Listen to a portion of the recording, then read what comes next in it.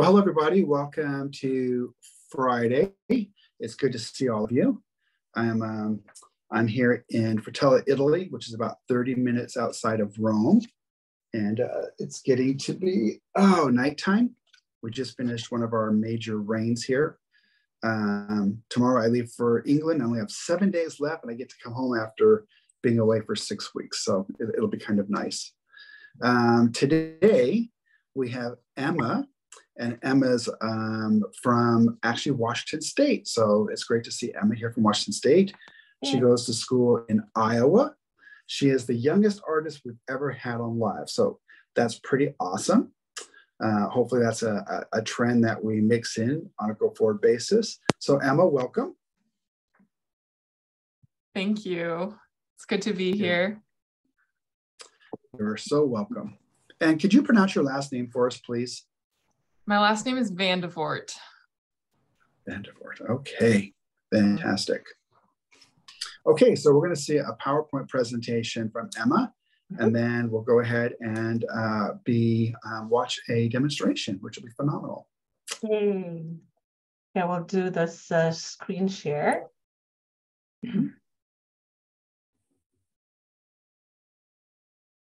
And everyone, please pay attention to Emma's handle in Instagram.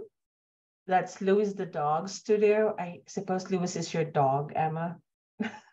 Yes, Louis was my first dog. And is that Louis in your profile picture? That is Louis. Oh, beautiful dog. And she's, of course, on Facebook. This is her page. And the next couple of slides, Emma have your sample artworks. It would be good to, if you could share a line or two for each of these artworks. We start with this. This is part of my collection of the national parks. I started painting, I think the first one I painted was Yellowstone, right when COVID began and I was stuck at home for hours during online school. I just decided to paint it instead. So I started with Yellowstone and then decided I'd just start painting all of them. So this is partway through the journey of all 63 national parks. That took about 2 years to complete, but this is probably maybe half the collection. So. Very nice. This was a painting I did 2 summers ago. This is North Cascades National Park, which was taken on a hike probably an hour from where I live. This is a place that I've always grown up in and called home, by Mount Baker. It was one of my first bigger landscape paintings. It's a 9x12, I believe, and just had a lot of fun putting detail into it. This is one I did this past summer, a year ago. We're surrounded by barn swallows and all kinds of wildlife at our home, and I just love birds. So this is a 12x16 painting I did as I'm kind of getting into the world of scientific illustration. This is a painting, another 12x16 I did for my high school biology teacher, actually. She kind of instilled a love for both science and art in me and was kind of the one that pushed me to see how I could combine the two. I'm studying biology in college, as well as art where I can fit it in. And she commissioned me to do this, and she said she wanted DNA with life coming out of it. So that's where I started, and it just kind of evolved into this rather quickly. I think I painted it in about 2 days. This was another scientific illustration I did last fall or late summer, just of a dandelion. I started to get into the more dissection style scientific illustrations. That one was a lot of fun. This is Glacier National Park. One of the national parks paintings that I did, they're all 4x4-inch little tiny paintings. This is one of the best sellers. It's also one of the most famous national parks, so it makes sense. But yeah, this picture just shows a little bit more of the tiny detail. I use lots of small brushes when I do these. And this is a collection of trees that I did, just started as a simple sketch on some scratch paper, that tall, skinny one. And these are all trees that are native to Northwest Washington. So it's a Sitka spruce, western hemlock, western red cedar, and I can't remember the other one. Noble spruce, maybe? That's the last image we have in here. There you go. Those are beautiful. So, Emma, when you're doing your demonstration today, do you want people to ask you questions as you're doing it, or you want to wait to the end? Either way works, honestly. Okay. So if you're on Zoom, you'll be able to ask Emma directly. And if you're Facebook, someone is going to bring your question over to Emma. All right. So with that, Emma, if you'd like to begin, that'd be fantastic. I want to give you as much time as possible. Okay, sounds good. I'll have to flip my camera around. There was a question by one of the viewers asking the art of the parks. Did you go to the parks and do those, or were those from books? Some of them, I've been to some of them, but not all of them. It's my goal to go to all of them eventually. So I did have to rely on some photographs that I had taken on my own and some from friends that had traveled places. And then for all the parks that I didn't know people that had gone to or hadn't been to myself, I looked up lots of pictures online and kind of found the most iconic views and then painted them how I wanted. If I felt like painting a sunset that day, I painted it as a sunset. And I really just didn't think too much about it, which is probably the beauty of it. They're just these tiny little paintings and could kind of just go whatever direction with the different parks that I wanted. So, awesome. Yeah. This is a picture that I took on a hike last summer in North Cascades National Park. I've never painted it before, but I figured I'd give it a shot today. It's one of the most beautiful places. And yeah, little mix of landscape and trees. So figured it would be fun. This is my full collection of paints. I think I have about 40. So.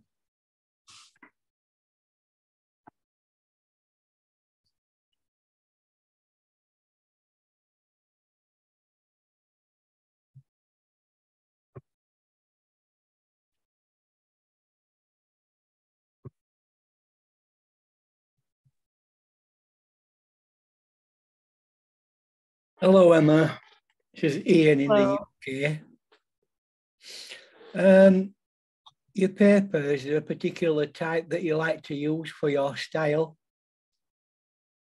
Certain paper, is that what you said? Yes. Yeah, I use pretty much all Arches cold press paper. I bought a very large roll of it for a large scale commission one year and seemingly now have an endless supply of it. So it's most of what I use, but I have found that it is my favorite paper as well. It holds up to lots of layers of paint and allows me to lift colors if I make a mistake. And yeah, I like the texture and how it looks too. Do you go for a rough or a smoother texture? I like rough texture better. Right. Thank you. Mm-hmm. Emma, this is Mindy from Annapolis.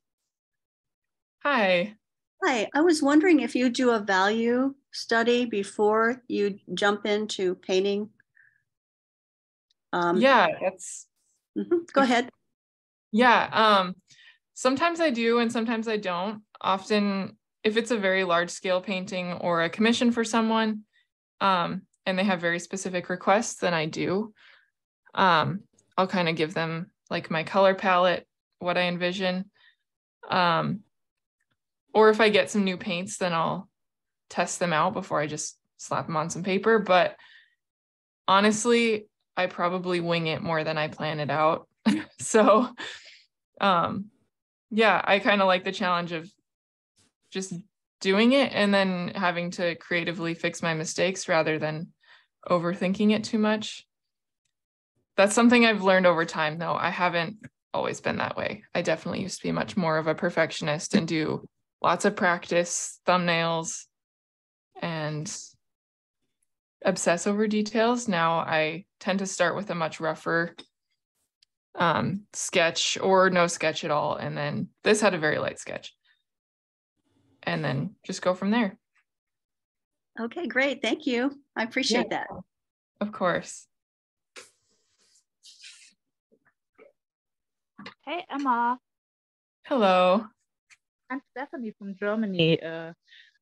Your park pictures look awesome. And I have a question about them since they are pretty small. And you did a lot of work from photos. Did you use easier scenes or not as detailed scenes, or did you abstract your scenes? How did you work with that? For some, I don't know. It's some of them I picked pretty simple reference photos and then added my own details as I went. And some of them I very much stuck to the details that were in the reference photos. Does that answer your question? Yes, thank you. Yeah, of course. I've started to move a little bit towards larger scale paintings just because people have a little bit more of an interest in them, I found, and I like being able to get prints of them at larger sizes too. But I still love doing those small paintings as well. Yeah, larger sizes are a lot better for printing and for selling. No? Yes, yeah. Hey Emma, this is Gabriel. You have a question over on Facebook. And on Facebook, you have people watching from Germany, Alaska, Poland, Rome, and the Philippines. And the question was, what colors have you used so far? So far, I have been using sap green and hooker's green. There's some more recent ones that I got probably a year ago, and they're my favorite vibrant greens for all of this foliage. Then in the path, I used Van Dyke brown, a little bit of bloodstone genuine, and lunar blue. They all do a lot of texture on their own, which I really like for these nature paintings. Kind of does some of the detail work for me, which is kind of cool.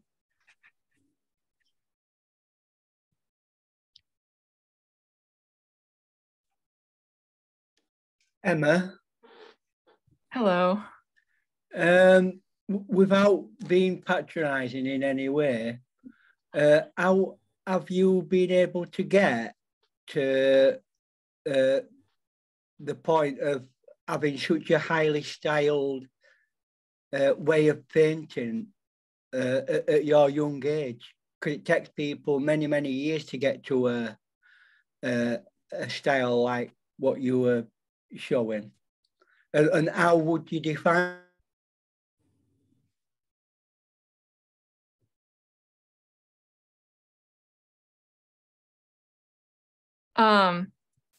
Sorry, I think it cut out for a minute. Hopefully this is still.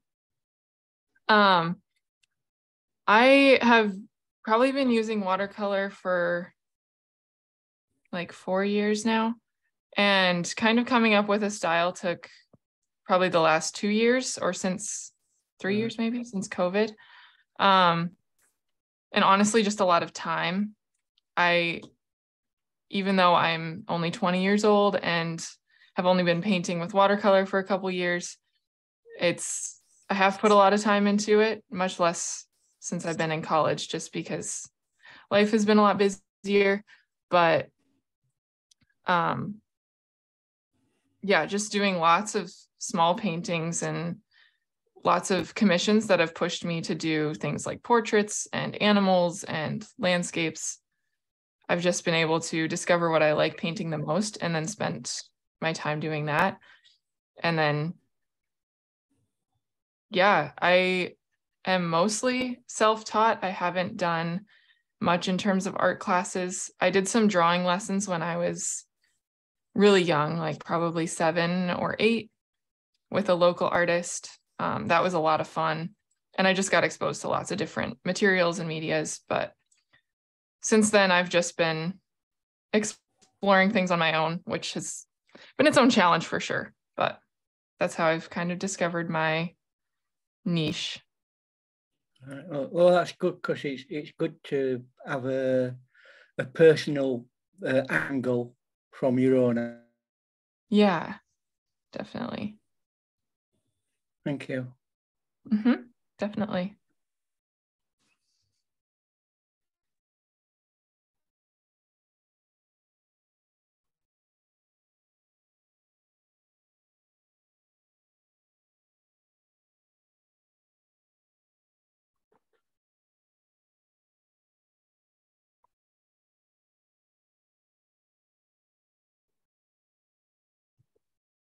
Hi, Emma. This is Rajat here from India.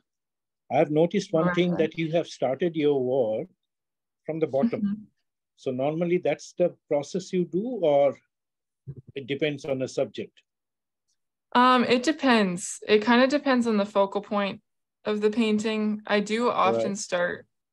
Okay. I appreciate that. That's a yeah. good thing. And another thing I must ask you, that is this the water pot normally you use? This much water, or do you use much? Normally this is the water you use. Is this your water pot normal? Yeah, this is about what my normal stages of a landscape painting. I start with a very light wash and get all the colors down, and then go into a lot more of the detail as the shapes progress. So I like to cover as much of the white paper as I can with at least like some color of something before I go in with detail. And that's something that I've gotten more comfortable with over the years. Right. So I appreciate that. Thank you. Yeah. I think he was referring to your jam jar, how small it is. Yeah, this is my, I think it was $1 somewhere, and I thought it was adorable. So. And are you painting flat? Yes, I am. Do you always paint flat? I do. Okay. Yeah.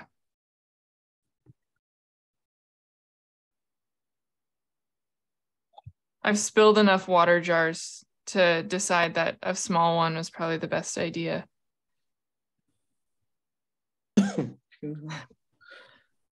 Posture-wise, are you a stander-upper or a sitter-downer? I always sit down when I paint. Although I want to get like a stand-up, sit-down, like one of those desks that goes up and down, but I have not been able to do that yet. Typically I sit down and then just have to get up and move around every once in a while, because before I know it, I'll have sat here for an hour and my back gets pretty stiff. But for larger scale paintings, I do end up standing up actually, just so I can get a better view of everything that I'm doing. But I still have the painting flat then too.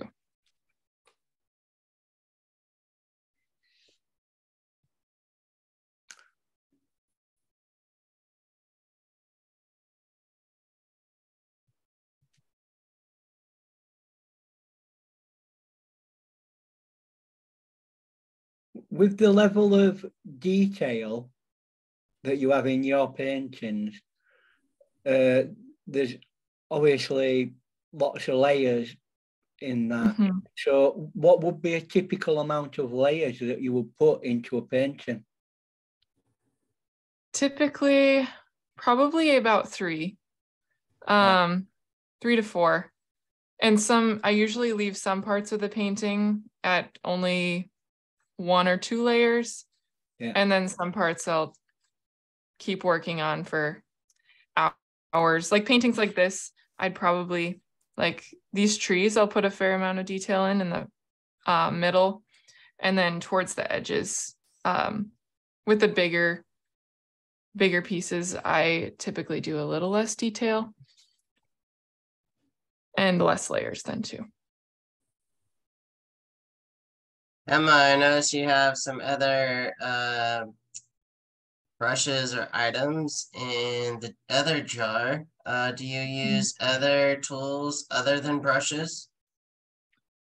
I don't typically. I do have a paper towel here. I usually keep one of these around, and mostly use that for the sky, actually, if I am doing clouds, or just to lift some paint off if I spill some or anything like that. Other than that, I pretty much only use brushes. I have a couple of these small silicone brushes that I use for applying masking fluid if I ever use it, which I usually don't because I get impatient with it. But every once in a while, it comes in handy for some of the details, like in mountains or trees, or just like a complicated foreground if I want to just wash out the background and get that done first.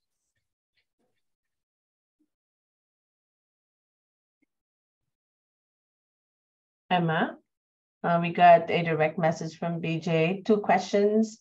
One is for color. The colors that you apply on the trunk now, is that Van Dyke, or which color is it?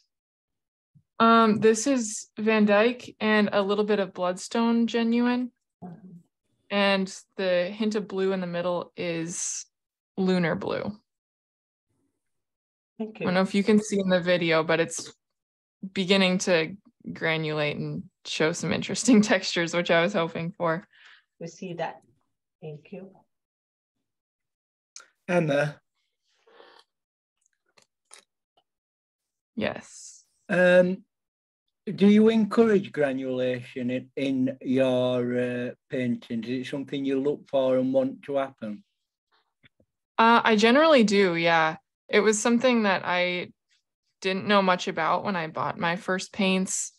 I kind of jumped straight into buying professional grade paints because I got this like gift card to an art store after a contest that I entered in high school. And I was like, I don't know what paints to buy, but I need to get higher quality paints. So I bought some Daniel Smith ones and noticed that they did all of these really cool granulation things. So something I wasn't looking for at first, but now I do use it to my advantage for sure. And it has affected like which paints I choose to use. Right. They're especially helpful in landscape paintings. I tend to avoid them for any portraits or more detailed, mostly portraits, honestly. Believe me, you've avoided many years of art by not going for lower quality paints. It was a big jump for sure, but there was no going back after that. So it is one of my biggest tips towards other young artists that are starting out, is to get some high quality paints because it makes a huge, huge difference.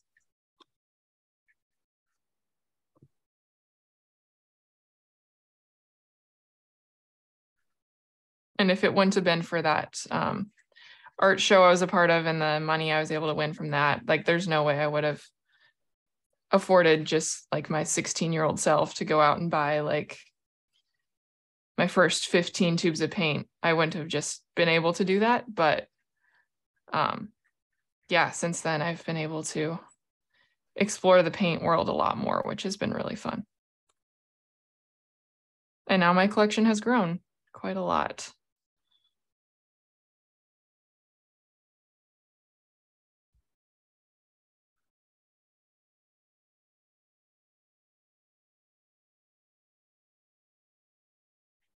So Emma, with regards lots of colour, Are you a person that likes to put deliberately lots of colour into your painting, or do you prefer to try and limit your palette on the actual painting itself? I usually prefer to do lots of color. I lean towards more color as opposed to a limited palette. I just like the variety that it brings, and I want it to reflect the beauty of nature, and especially in a place like this is where I grew up, is this beautiful landscape like this, and it's so special to me. And just the colors that you see in person are so vibrant and so diverse. So I do like to do that with my paintings as well, to reflect that.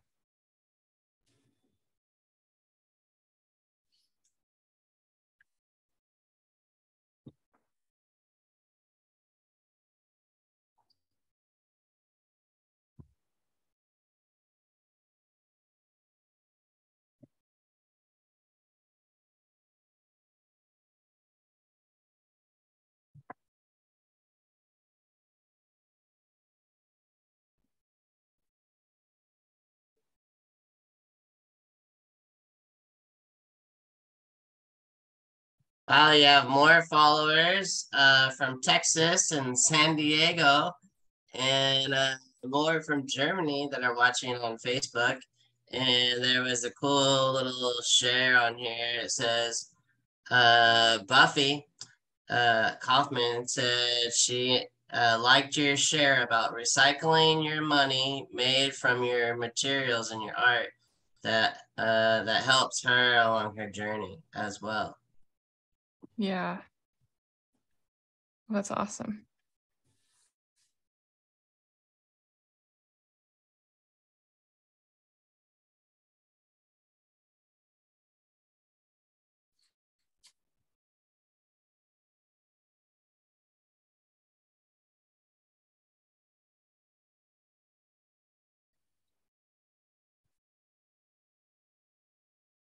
Hey, Emma. Ashley here. Can you hear me okay? Yes, I can. Thank you. I follow you on Instagram. Love it. I think I've been following you since 2020. I have a question. Do you have a sketchbook practice that you maintain? Oh boy. Sometimes. I tend to, during the school year, I am pretty busy and quite often don't have time to pull out all my paints and sit down and paint. Also, the only place I could paint was in my dorm room, unless I packed up all my stuff and went somewhere. So often I would just, sit with my sketchbook. I'd keep it in my backpack. I had like a 9x12 sized sketchbook, and I would just sketch really random things. Often it was animals or trees or stuff I was learning in my biology classes. I was in ecology first semester this year, so I spent time sketching while we were out on lab. If we'd have some downtime, I'd sketch the landscape we were looking at. And then during my zoology class, my sketchbook routine was drawing all of the dissections that I was being quizzed on each week. So for a while, my sketchbook routine relied heavily on just drawing what I was seeing and studying and learning about. Now it's a little more like I'll sit and sketch while I watch TV or chat with my family or do things like that. But other than that, it's pretty random. I have many sketchbooks that need to be filled yet. So yeah, that's a good question. Thank you. Mm-hmm.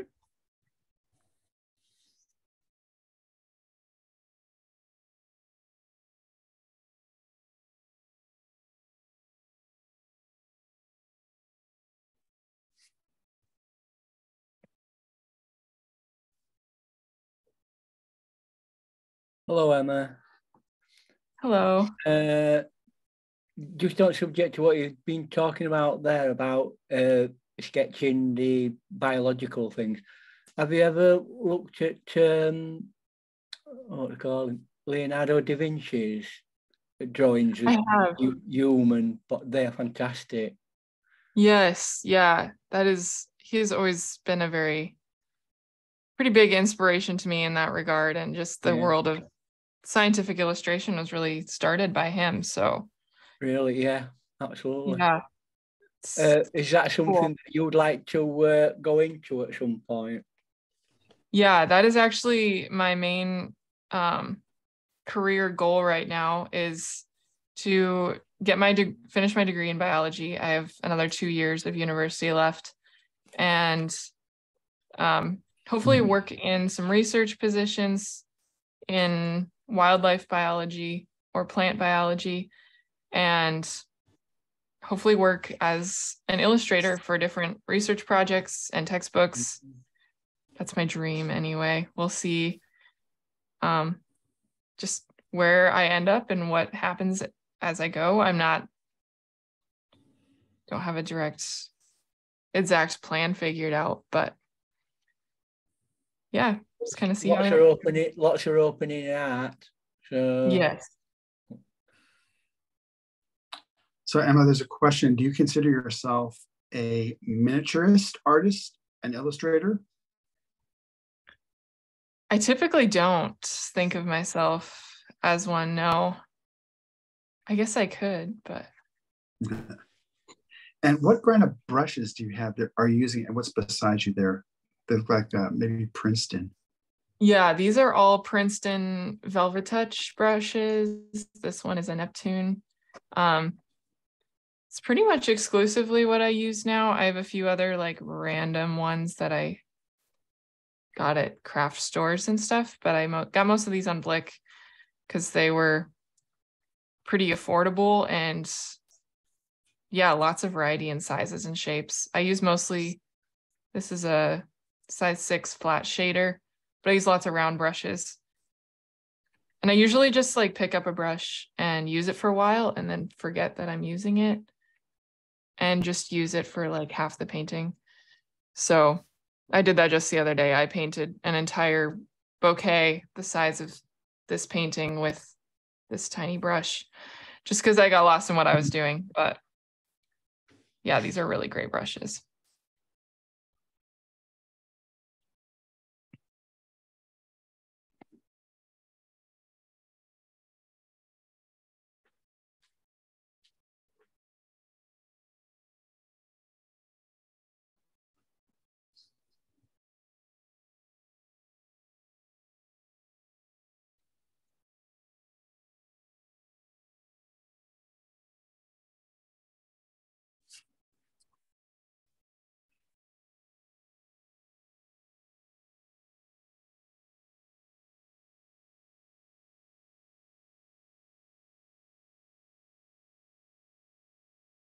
One thing I notice about your painting is you don't seem to do a lot of mixing of colors on a palette. You just take them straight and maybe dilute them. Is there a reason for that, or you just like that better? Just the straight colors without mixing them together to get another color? Yeah, I do a little bit of both. Yeah, I noticed that's a big difference. Most people seem to have a little side mixing area that they kind of go to. I do have a little bit in here, which is off screen, but mostly for the greens. I do end up mixing, that's where I dilute them, and then they usually end up mixing together too. I'd say sometimes I mix a lot more than others. For my landscapes and all the shades of greens and browns, I definitely mix a lot. But it's more just as I go. Like I'll mix them I'll swirl them around a little on a palette, but then just mix them straight on the paper too and layer them on top of each other. Okay. So yeah, okay. Yeah. I guess maybe I couldn't see it because it wasn't in the screen. Yeah. That you are mixing. I'm mixing a little bit, not a ton, but just a little bit. Yeah, we have a brand ambassador, Carrie Waller, who's amazing and paints just like you're doing as well. where I also see that you're doing some painting wet into wet, especially with those trees. And Yeah. so keep painting on. You're doing great. Thank you. This is the first time I've painted at like real-time speed for a video and live and everything. So it's a little nerve-wracking, but it's fun. Other times I've just had people looking over my shoulder, and this is better than that, definitely. Like, sorry, it's going. Oh, it's usually like classmates or people at school. So not typically other artists. This is definitely a different experience. It's so cool.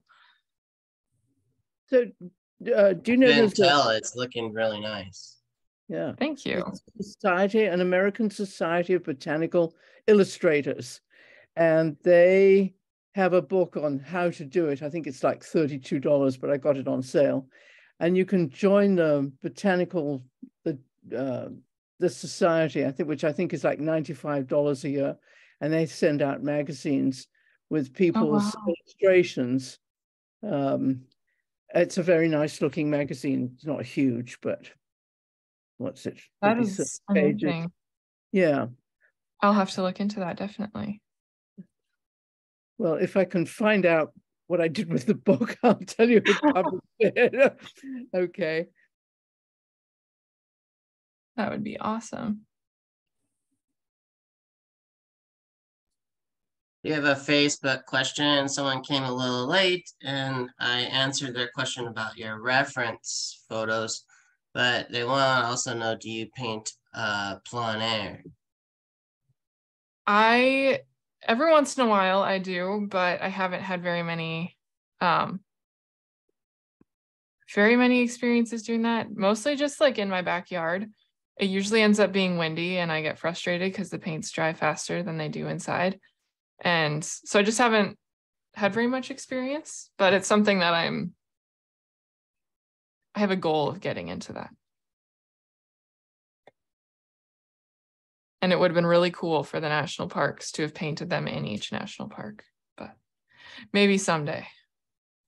There's many artists that start indoors and get very comfortable with landscape, and they have their palette figured out, they have their setup figured out, and then to step outside and paint on location, it helps. Yeah, I have heard that too, and I am really curious to see, how I would respond in a situation like that.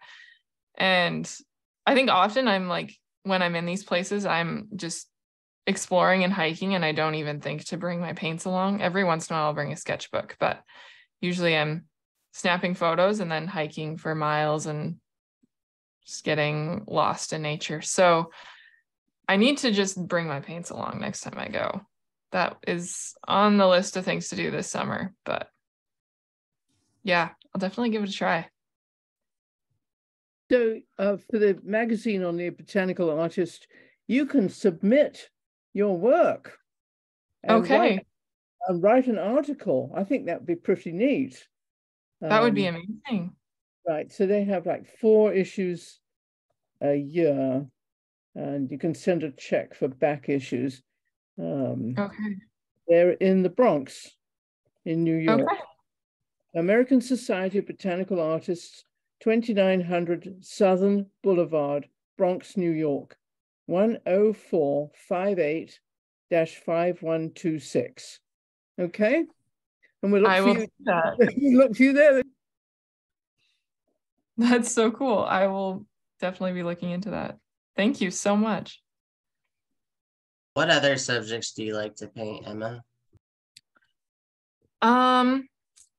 I'd say definitely everything nature related is my favorite, just landscapes or plants and animals. Birds have been a more recent favorite, like that swallows painting that was showed earlier. Lately, a lot of my friends have been getting married, and so part of my wedding gift to them has been to paint their wedding bouquets. People are often looking for a way to like preserve that part of the day. So I've had a lot of fun painting florals in a very different sense. And that's been really, really cool. It's very detailed and fun to get lost in that. I used to have a horse. I live on a farm. I have lots of animals. So I loved drawing and painting horses and chickens and cows and all of that too. I just do that a little less now because that's less, well, lots of horses commissioned, but there's just less of a market for that than there has been for landscapes, it seems. So to some extent, I paint what the art market wants and not necessarily what I love sometimes, but I love it all. So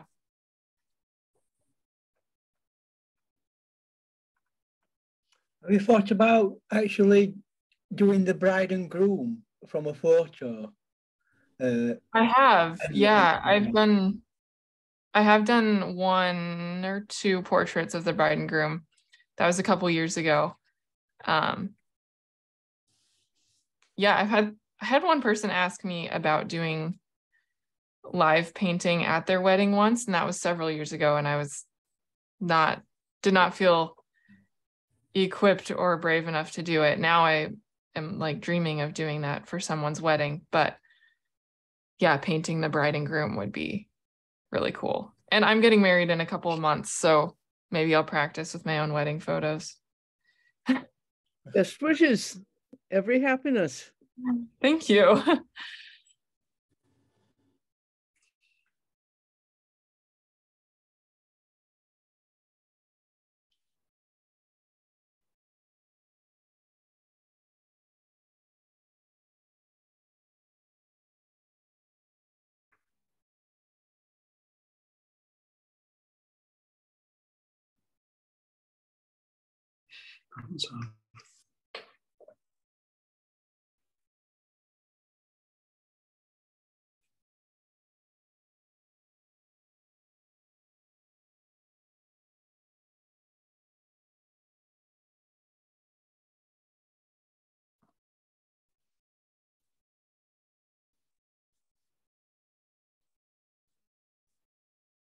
Emma, how do you keep track of which paint you have in which well?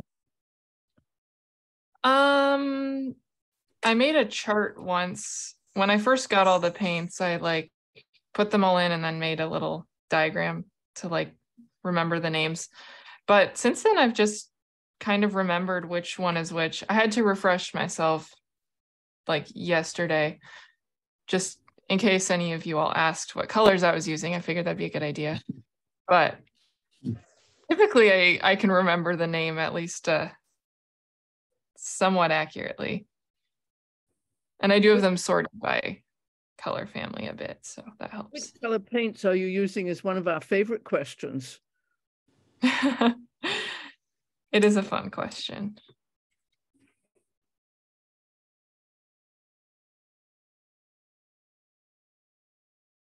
Emma? Yes? Are you a person who looks into it to the level where you know every colour pigment number? Or are you not that really inclined? I haven't reached that level yet. Maybe someday I will, but right.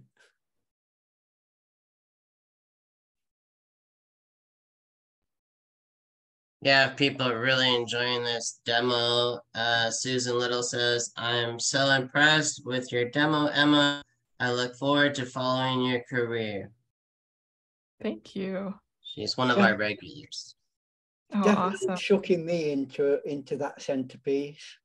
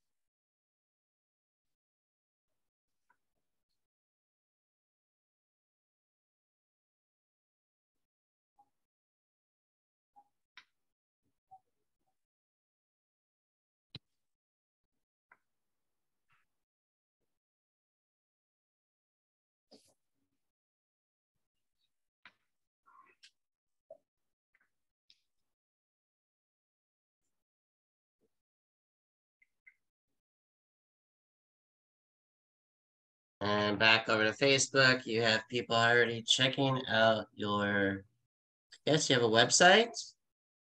I do. I have a pretty simple website that's basically a portfolio of just a few paintings that I've done. And then I have an Etsy shop as well for prints mostly. And Most of Kaisa my says, commission- go ahead. Oh, I was just going to say, most of my commission work for people is done. People reach out through Instagram or Facebook, and then, or it's word of mouth through people that I know through, yeah, whole chains of people. So.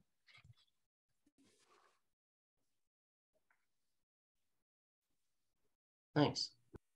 Mm-hmm.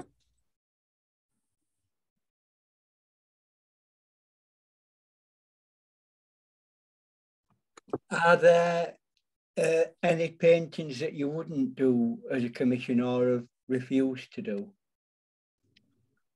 I don't think I have turned down a commission idea yet. I'm usually open to hearing what people ask me to do, and it's usually something that they've seen me paint before, either a landscape or a portrait. I tend to shy away from doing like large groups of people, like if it's a family picture, that's just a lot more, it's not my specialty, so I prefer to stick within like just portrait of one or two people, generally speaking, or I do people's kids a lot too. That's really fun. I don't usually say no to people's ideas, but usually the requests are something that they've seen me paint before too. So I haven't gotten anything too crazy yet. So as soon as I say that, I'll probably get something wild, but. It's always the best strategy to make sure that the person who's coming to you for the painting has a rough idea what it is that you do, because it's you who's painting it. Yeah, how it's going to come out. Yeah. We have Linda Fox says, I'm fascinated with her hand position with the brush. I'm copying her with my pen. Oh, I have had this grip since I was in kindergarten, and every teacher I had tried to train it out of me, my mother included, and it never worked. But I guess it's just how it is now. But I've had other people comment on it before, say it's unique. I think it allows me to have a little bit more of a precise grip, but. Actually, your hand position is excellent for visualization on Zoom. Oh, we can see what you're doing with the tip of your brush. Yeah. Yeah. Oh, that's awesome. I'm glad.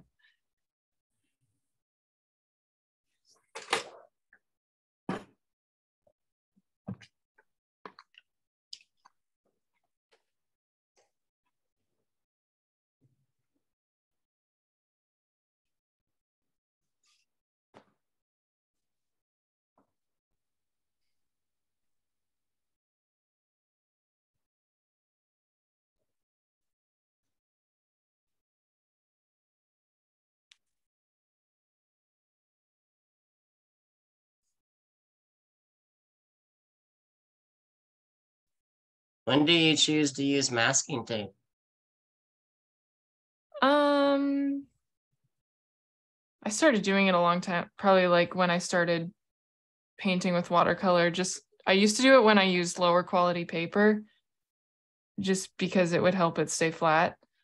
Now I like just creating the crisp edges, especially if I'm going to paint all the way to the edges. This is just really basic. I apologize. I meant masking fluid. Oh, masking fluid. Got it. When do I decide to? Yeah, Or you said not? you had that cool tool that you apply the masking fluid. Yeah. Yeah, I have several of these silicone brushes, which is nice because it doesn't jam up I don't wreck any of my nice brushes with it. I used masking fluid on a couple of the national parks paintings because they were so small.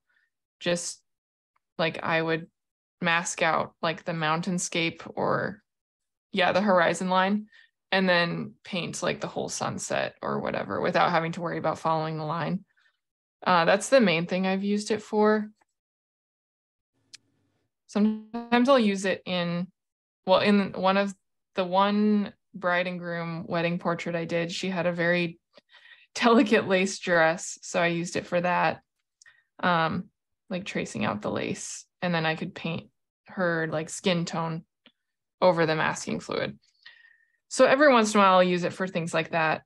But often for landscapes like this with all of these trees, I'll just kind of go for it and avoid using masking fluid. Every once in a while, it will create a weird finish on the paper or something, and I don't like how that gets frustrating. So yeah, or I mess something up when I'm taking it off because I get impatient. So if I just avoid it, then I'm usually happier, but it can have some really cool effects. And every once in a while, I'm very glad I used it. Alternatively, would you use a wax resist crayon? I have not tried that actually, but I should. I could give that a try. Have you tried the Daniel Smith wash or the watercolor ground or other Daniel Smith products? I haven't actually. I have only been in the watercolor side of things. I've actually never painted with gouache, but I've wanted to. Just yeah, never gotten around to getting some paint to try it.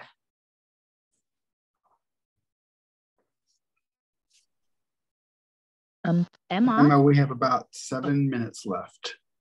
Okay. Emma, may I ask, like here in your painting, when you have a path or a creek that vanishes in the distance at the horizon, do you have a tip how to end this? Basically, I have problems when something vanishes in the distance and without a bend or something. Yeah. I guess I found like if the light, well, this one, like the light is shining very golden around the vanishing point, which is still in the trees. So it's a little bit different, but I tend to just try and make the horizon spot where the path is as light as possible. And then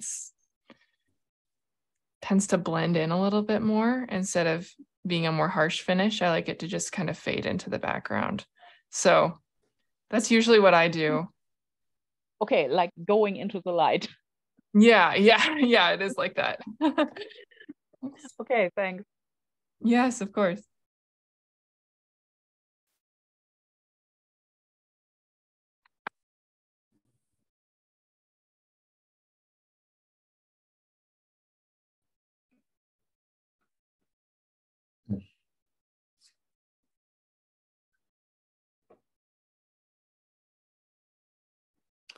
Emma? Yes. You've noted that colour is an important factor in your paintings. So is that to the detriment of tonal value, or do you do paintings that emphasize tonal value on occasions? I try to do a bit of both. For a long time, actually, before I got into watercolor, I did a lot of charcoal drawing. And so that really pushed me in terms of using just working with shadows and highlights, just black and white, high contrast.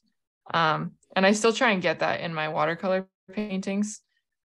I would say that sometimes it is a battle between getting the colors, fighting for color variety versus tonal value, but I usually try and get both in there.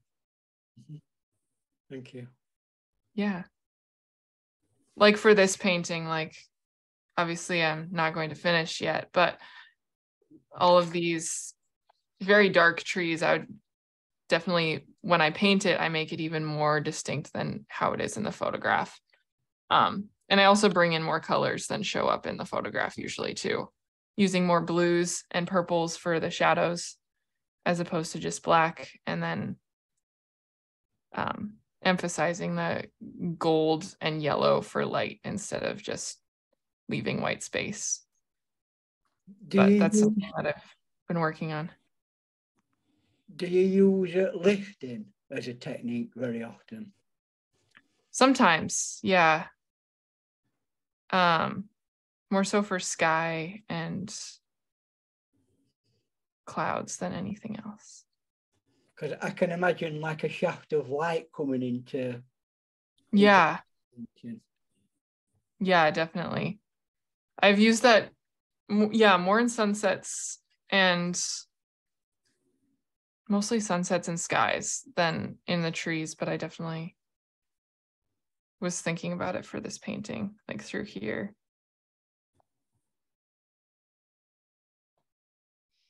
I really like the depth that you have with that cloud in the sky, and then these middle ground to the foreground with the trees. It's looking quite nicely. And you get a chance, sneak over to Facebook and say hello to some of these new friends you made. I will. I am so excited. There's some. Because of your Facebook page name, if you will, please. My Facebook is, I think it's my name, Emma Vande Voort. Right. Artist is what it's, I think it says artist at the end. And it has Lewis the Dog Studio in the title. I typically post on Instagram and then have it shared to Facebook also. Yeah.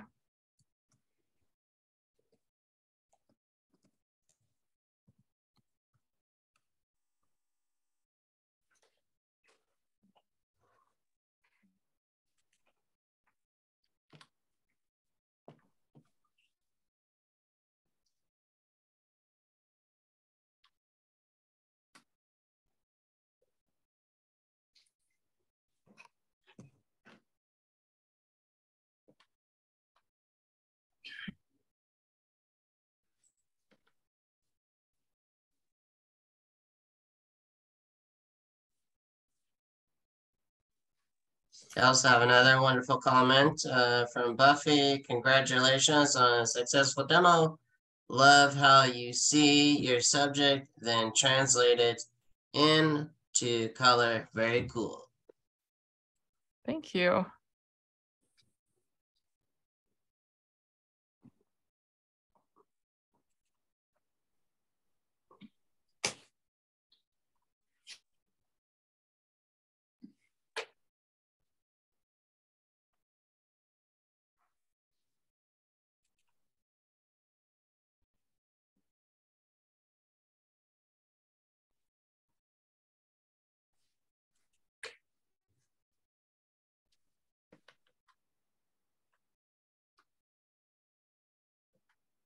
Ron, I think we have a few minutes left, but I know Emma will just continue and then later share her works on socials. I will, definitely. Okay. Well, at the bottom of the hour, Emma, thank you very much. You've been absolutely wonderful. Want and to if you wish, would, want to wish you and your Mr. Wonderful every happiness, right? Yeah. Absolutely. So let Emma show her cam, the front-facing camera. Yes. Thank you. There. Bravo. Yes. He's a lucky guy, right? Oops. Fantastic. Good show. Thank you, Emma. If you could post the final, that would be great. Love to see the final work.